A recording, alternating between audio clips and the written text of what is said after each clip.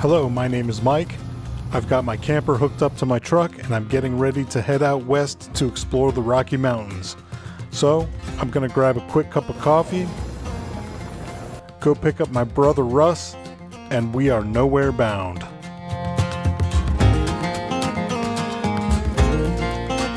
Our goal today is to drive nearly 600 miles to west of St. Louis, Missouri.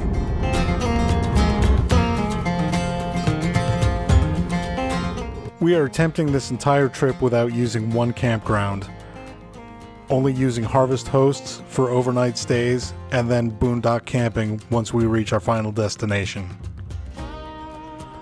The first night of our trip was awesome, and we could not have asked for a better experience. First night of our trip is in the books. The Harvest host in general is just a real win. Time to feed this thirsty truck, and let's hit the road.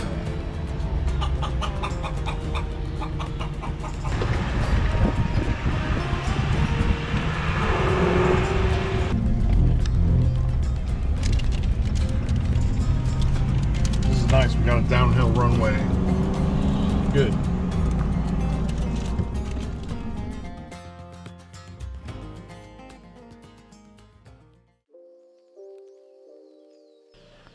This awesome trip from Ohio to the Colorado Rockies was supposed to include 3 adults and 1 child.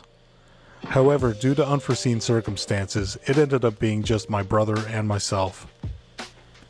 Looking back, it was a little bit extravagant taking this big camper all the way across the country with just 2 people.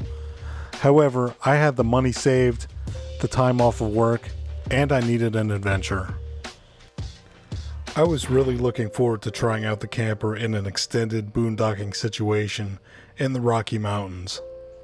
So when I decided where to go, I literally opened Google Earth, scrolled around until I found a cool place with plenty of BLM camping.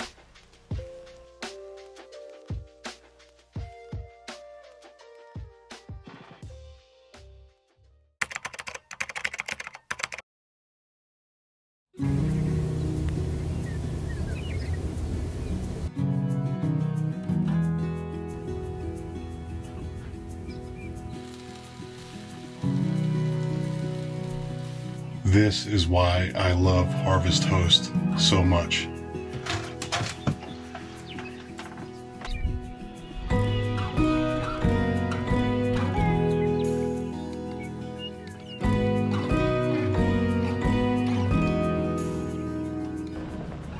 So we're headed out on day 3 of our journey, and today's destination is the Rocky Mountains.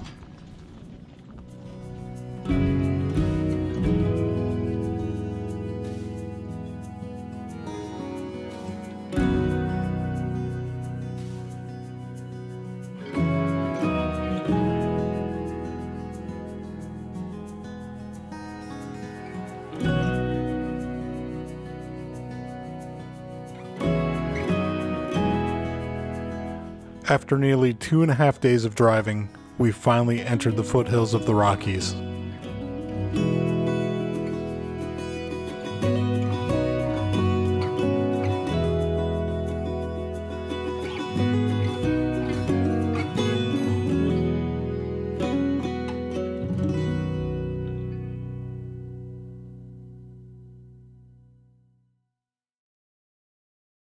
Tired and burnt out from the long drive, we finally arrived at Twin Lakes, and it was not glamorous. Okay, so here's our current situation. We arrived just as it was getting dark. So I ran into a camp host at one of the campgrounds that just closed. He recommended coming up here to these dispersed camping sites, but it's really sketchy driving on these roads with the camper. And we had to do some maneuvering to get into this spot, but we did it. Russ and I are going to scout around, try to find a better campsite.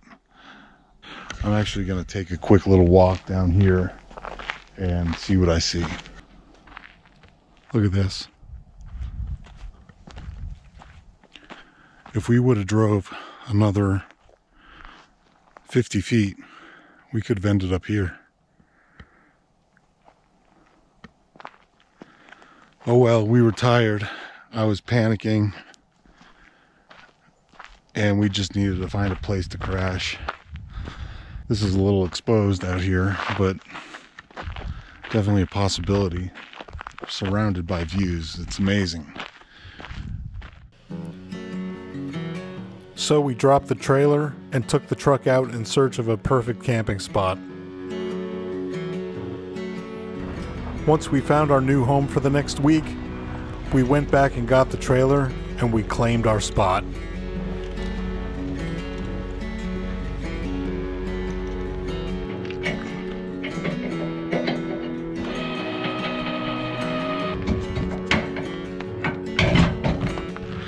Barely any breeze right now. It is so perfect.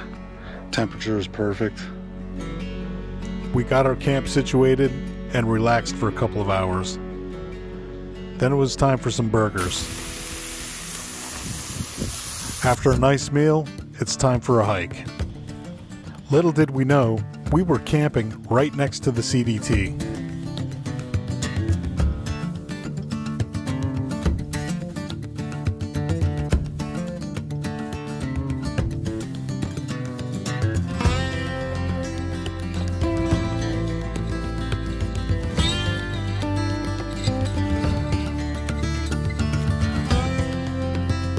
It's official.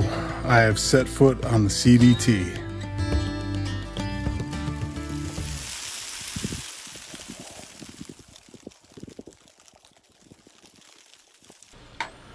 It is morning number 4 in the Colorado Rockies, camped at 10,000 feet.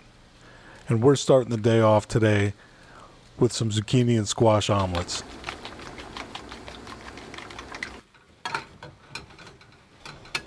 After a nice breakfast, it's time to head outside and enjoy some cool fall mountain air and a breathtaking sunrise over the Twin Lakes.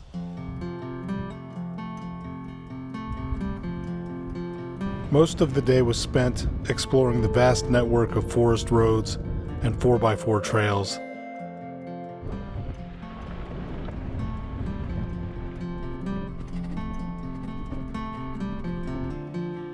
Literally everywhere you look, there's one sweeping view after another.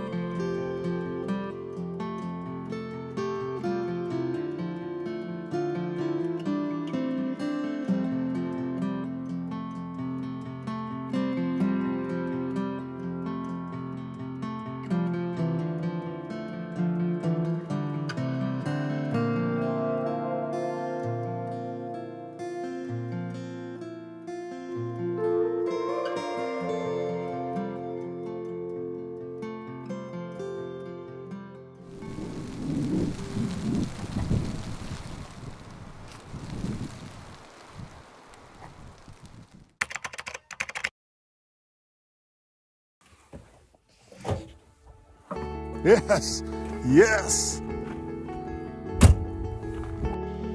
Overnight, it had snowed, adding yet another dimension to this insanely beautiful landscape that we were immersed in.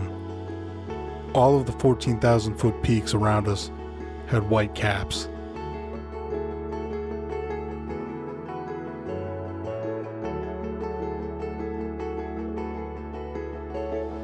This is the view from our front yard, and this is the reason why I came here. We definitely have more exploring to do. And on this expedition, we will find one of the coolest spots I have ever seen.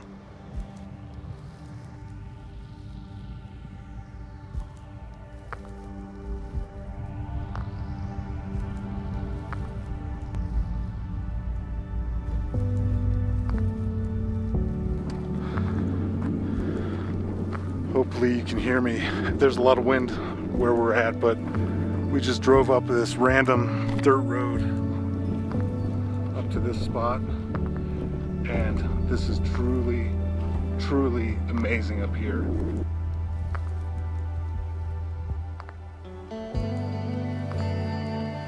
We had a sweeping 360-degree view of the entire landscape around us from this hilltop. If I hadn't turned up this random dirt road, I never would have even seen this place or known that it even existed. This was a real find.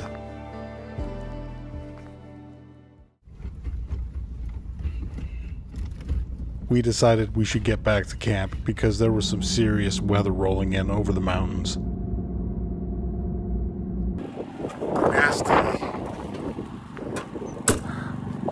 A nasty mountain storm blew in. Here, I'll show you what it looks like. All of that precipitation we were driving towards ended up parking right over our campsite. The temperature is now below freezing. This is sleet falling out of the sky. I've got the generator on. It's too nasty to do anything outside right now, so that can only mean one thing. There's nothing else to do except enjoy a movie in front of the fake fire and enjoy a nice hearty Italian meal.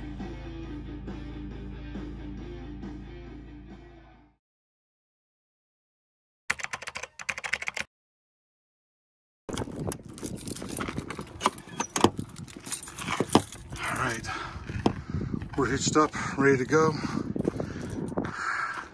Leaving our camp in the Rockies. I think we're going to be back. I love this place.